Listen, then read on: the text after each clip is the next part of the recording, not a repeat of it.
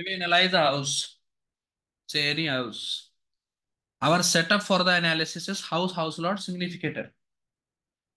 Now talking of this particular significator, see, I have told this in many of my videos that house is the emotion, house lord is the person. What about significator? I have found that, see, all of these things, right? The mental, psychological things, the relationship type, and the contribution of that particular house to your psyche and lifestyle is indicated by the significator. This we will understand. This is the basic rule. And this we will understand today with respect to Venus and the analysis of marriage, particularly Venus with malefics, the topic for our uh, video today. Now, see, let's understand a particular point. A planet, malefic planet. Four malefic planets are there: Sun, Mars, Saturn, Rahu. We'll start with Rahu. When they are with Venus, now, as I have already told that they talk about the experiences that we are going to have, right? So malefic with Venus talks about the experiences of relationship, whereas seventh lord will talk about what the spouse is bringing in reality, right? As in events and things, you know, that you can touch. Significator is more towards the feeling, the experience of living together. It is more towards the learning and day-to-day help that you get from your life partner, right? But one thing before we start, you have to understand that if a planet is good, exalted Vargottam Multrikonu Sarashi, the malefic result of the planet is greatly reduced. I will not say entirely reduced, but greatly reduced to 90-95%. Now, see, it depends. For example, you say Rahu with Venus, Rahu will not become exalted, debilitated, anything as such. Rahu can become Vargottam only. So Rahu becomes Vargottam with Venus. First of all, if it is a negative Rahu with Venus, the life partner will be, right. Venus works as an extension of seventh house and seventh lord, right? So Rahu with Venus will indicate that life partner is clever, life partner may cheat you, life partner may already be married or may already have a relationship before coming in relationship with you. You see a broken marriage or a broken engagement of the life partner. These are the results of Rahu conjoining with Venus. Now, the life partner can be bossy, life partner can be ruling, physical abuse, physical torture, mental torture, depression. Too much of mental pressure by a life partner spouse is also seen in my experience when Venus is with Rahu. The life partner can be mentally, emotionally cheating as well. And most importantly, when Venus is with Rahu, the prime preference of the life partner is not you, but someone else. Maybe you can say friends, profession, family, or anything, but you are not the prime focus, right? Now, certainly many more results can be told, but the point is that I try to tell only the results which is just related to the planet. So for Venus and Rahu, these are the major results that are there. Other results will also be in the combination, but that will depend on the Rashi house setup that I am not discussing right now. So this is something that you should understand first of all. Now say if this Rahu is good, now Rahu indicate that life partner will be clever. Now if this Rahu is Vargottam, only good condition Rahu will get, then life partner is clever, and this cleverness of life partner will help you navigate in life and become more successful, right? Life is, you see, Rahu also indicates that life partner may not be 100% dedicated, devoted to you, but can be to someone else. Now, when this same Rahu become positive, it will be someone else in your own life only. So you say life partner gives more important to your family as compared to you, which may seem negative, but actually is positive only. So this way, the result should be changed accordingly. Negative results, I have told you, converting it into positive, you can do yourself. This is how it needs to be done. But the basic point I was trying to say that in this particular case, you say Rahu is with Venus and Rahu is becoming Vargottam, still it can produce bad results, but that will happen when this Vargottam Rahu is afflicted. You say this Rahu Venus combination is afflicted by another malefic, aspected by another malefic, or conjoined by another malefic who is not in a good condition. In this case, despite the fact that Rahu is Vargottam, because the combination of Venus Rahu is afflicted, malefic results will creep in.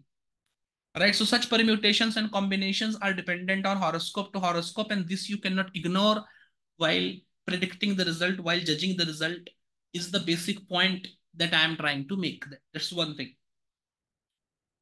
Now, when Venus is conjoined with, now see Venus conjoined with Rahu, the best remedy is you get a Shri Yantram in your home and worship that Shri Yantram, worship Shri Yantram with 300 names of Goddess Lalita, or with Sri Suktam, best remedy for Venus Rahu combination if you are having in your horoscope. Right, Venus Rahu combination will also indicate that life partner can be humiliating you and can be putting you into a situations where you will not feel comfortable, but they will enjoy seeing you in trouble or mess. This is a bad result for Rahu. When this Rahu is good, Vargottam, etc., then it will mean that you say a Vargottam Rahu is aspecting Venus in that particular scenario. Life partner is not landing you into mess, but on the other hand, life partner is guiding you in such a way that your financial, social, societal condition increases for better, right? So positive implication of the same combination will come when the afflictor planet is in a good condition. That is to be understood. If Venus goes with Saturn, first of all, the thing that happens that the relationship can be delayed, marriage can be delayed, and person have to spend long time in life where he will want to have a relationship, desperately want to have a relationship, but will not have a relationship. That is one thing. Venus Saturn combination also gives extramarital affairs and same gender relationship as well. A normal Venus Saturn combination where Saturn is more powerful than Venus will give an extramarital combination. Saturn Venus combination further afflicted by some other planet will indicate that the person can be in same gender relationship as well, which is to the spouse. It is cheating, right? So extramarital affair once again should go into cheating category. Venus Saturn combination I have seen in the case it is a negative combination. It does indicate that person can have some bad experience in relationships from the past, and because of that bad experience the person will struggle connecting with their life partner, understanding their life partner. In few cases person wants to find their ex in their life partner, put pressure on their life partner to be like their ex, which absolutely the life partner cannot do, which in turn damages their marital life. Venus Saturn combination also indicate that life partner can be diseased, sickly. One thing, life partner can be elder in age. It is not a negative result, it is a positive result for these people. A positive Venus Saturn combination will cause a spouse being elder in age. That will be good. A weak Saturn with Venus will cause that the spouse is younger, and in that case the spouse will be sickly. One thing. Another thing is that spouse will not be interested in household affairs, or spouse will not be interested in marriage much. So sexual life can be dissatisfactory, and spouse will not want to play his role towards family and towards you. And even if they play their role, they will not do it wholeheartedly, which will make you feel like the spouse is doing things with, under force, under pressure. They will not give their 100%, which will force you to do all the things on your own, right? The native can be overburdened with responsibility because spouse is not contributing with them, right? These are the results that is seen. And on the other hand, because in Saturn Venus combination, the events happening in marital life can be depressing. The life partner will say such things to the native which will break his confidence, will break his self-respect. The spouse can be humiliating as well. And the tension in marital life in Venus Saturn combination generally impacts the social and professional relationship of the native as well. This needs to be understood. In Venus Mars combination, if the combination is positive, then Mars is commander in chief. The spouse will give you advice, and if you listen to the advice of the spouse, your financial social condition will improve. On the other hand, Mars is the significator for physical beating, physical fights as well. And a negative Mars afflicting Venus will indicate that there will be physical fights, abuse, torture between the couple. Right? Venus Mars combination also makes an extramarital affair combination. If the Mars is positive, extramarital will not be there because Mars basically indicate passion. A good Mars with Venus does indicate that there is a very good healthy sexuality sometimes over between the couple, but it is with each other only. An afflicted Mars, a negative Mars will indicate extramarital affair where the spouse and the native both can be in extramarital affair with others. And also in the case of Venus Mars combination, generally the affairs from before marriage comes to disturb in marital life very often, right? Physical, mental, emotional, social torture is a common trait in Venus Mars combination, and generally in Venus Mars combination, friends, family members, and others can be jealous of you, your spouse, or your marital life, and they can, by their words and by their actions, try to create difficulties in your personal life, in your marital life, regarding which you have to be careful.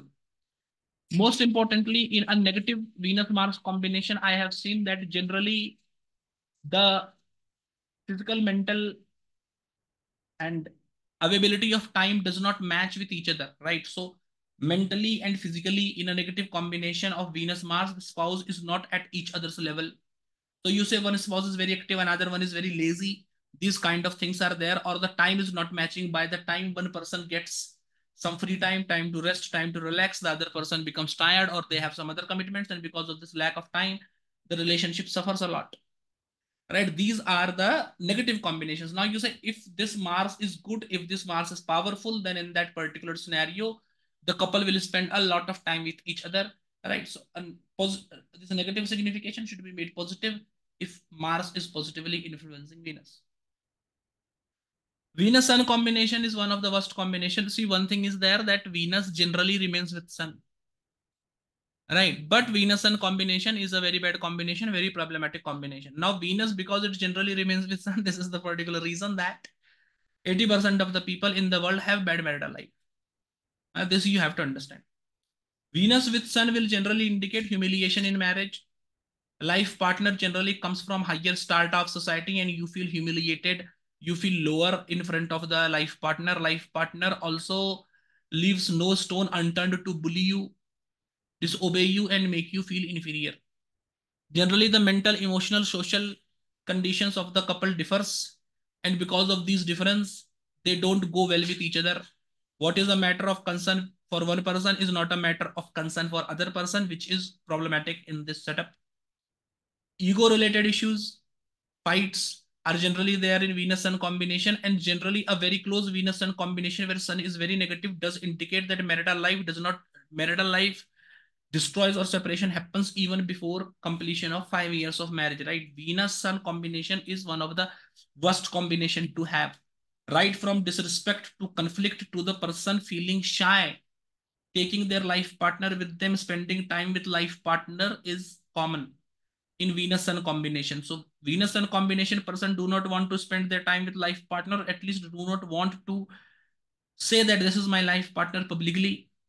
This one thing is there, and another thing is that because at mental and emotional level they are not at the same level of understanding, they don't come from same background. What the native says the spouse does not understand, what the spouse matters values, whatever is the value of the spouse that the native does not understand, and because of this a lot of conflict and strife is there in marriage.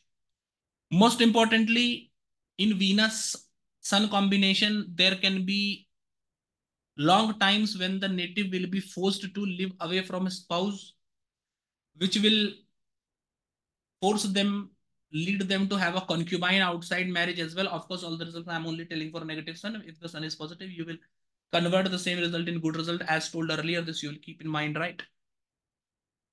So this case can also be there where the native will be forced to live away from life partner, you say because of profession or something, which will cause the native to have concubines as well. This is one thing. See, in whoever person's horoscope the combination is happening, maximum impact is coming to that person only, right? This is something that we have to understand. Only in those horoscopes where ascendant and ascendant lord is weak, the combinations of the horoscope impacts the spouse. In those cases where the ascendant and ascendant lord is powerful, if you have the combination, you get the impact. This is the basic differentiating factor that you should note down and highlight with a marker and keep in mind always. Right. Most importantly, in Venus Sun combination after childbirth, the problems in marital life seems to increase.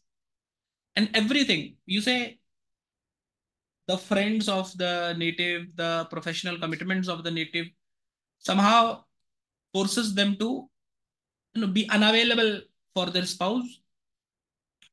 And this is also a bad combination for Venus Sun combination. And in Venus Sun combination, one more thing I have seen, that generally person have a very bad experience related to relationship, or a very bad experience related to first marriage, which destroys all the hopes and wishes of the native, and because of which the native suffers in subsequent relationships in Venus Sun combination. Right? These are all the results in a nutshell. Other results will also be there, but that will be dependent on the house and the Rashi where the combination is being made. This particular thing that I have told in the starting, that if the combination is positive, the result turns to go in a positive way, in a positive light. The results go. This positivity will also come through Rashis, right? So that you will keep in mind and you will interpret the result accordingly, right? I told you remedy for Venus Rahu. For Venus Saturn, the best remedy is to, in Pushkar Lake, you should take a bath. That is one thing. Going to Tirumala Tirupati Devasthanam is another good remedy for Venus Saturn combination. And there is a Trijugi Narayan temple in Uttarakhand. There you should visit for Venus Saturn combination. Right? Which is associated, any temple of Lord Vishnu which is associated with any type of marriage, Dwarkadish in Dwarka, Gujarat, should also be visited for Venus Saturn combination. Any temple of Lord Vishnu or incarnations of Lord Vishnu where Lord Vishnu is alone, but the story is associated with Goddess Lakshmi as well, can be visited for Venus Saturn combination. The only exception being Trichuki Narayan, which is the holy place where Lord Shiva and Goddess Parvati got married. That's one thing. For Venus Mars combination, Salasar Balaji in Rajasthan, both the Balajis in Rajasthan can be visited. That is a very good remedy. Narasimha temple can also be visited for Venus Mars combination. Lakshmi Narsingha Karavalamman Stotram is a very good remedy for Venus Mars combination. Right? That's one thing. For Venus Sun combination, to remedy Venus Sun combination, one should visit a Jyotirling and a Sakti Peeth back to back. So one should first go to a Jyotirling, then go to a Sakti Peeth, or first go to a Sakti Peeth and then go to a Jyotirling. And in any case, between first visiting the Jyotirling or first visiting the Shakti Peeth and the second visiting to the Shakti Peeth or Jyotirling, there should not be delay of more than 3 days. At least the person should go on a trip where he should cover at least 3 Jyotirling and 3 Shakti Peeth in one go. And in any case, the difference between visiting the Jyotirling and Shakti Peeth not extending than 3 days. Though the distance, the time between visiting one Jyotirling to another Jyotirling can extend, this is a very good remedy for Venus Sun combination and to reduce the malefic effect of Venus Sun combination. Right. So these are the remedies that you will do. And if you do these remedies with utmost faith, only then the remedy will work, because in the performance of remedy, faith to the deity, faith to the person who gave the remedy, and repeatedly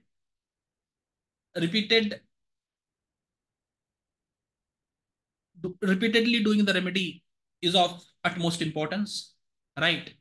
So basic underlining point of the video is that the significator works on the mental, emotional, social level. For example, if you say children, fifth house talks about how many children are there, what will be the gender of the children, what will be the ascendant of the children, longevity of the children, body of the children, etc., etc. But what will be the connecting link between the father and the child, native and the child? What are the experiences that the child will get from the native and native will get from the child? That should be analyzed from the significator of the fifth house, Jupiter. That is the basic underlining point of the video. Apart from that, I am also saying that if a planet is a malefic planet, but that planet is in good condition, exalted, Mul, Trikon, Surashi, Varguttam, etc., then the negative result of the planet, the natural negative result of the planet does not impact as much as it will do in other cases. with the exception being of affliction that even if the malefic planet with significator, if malefic planet with significator is in a good condition, he will not produce malefic results. But if he is afflicted, he will produce malefic results, that too in a greater quantity, in an uglier manner. Right? This you should note down and apply it in your predictions from next time onwards. This will give you better and good predictions, is what I believe. Thank you.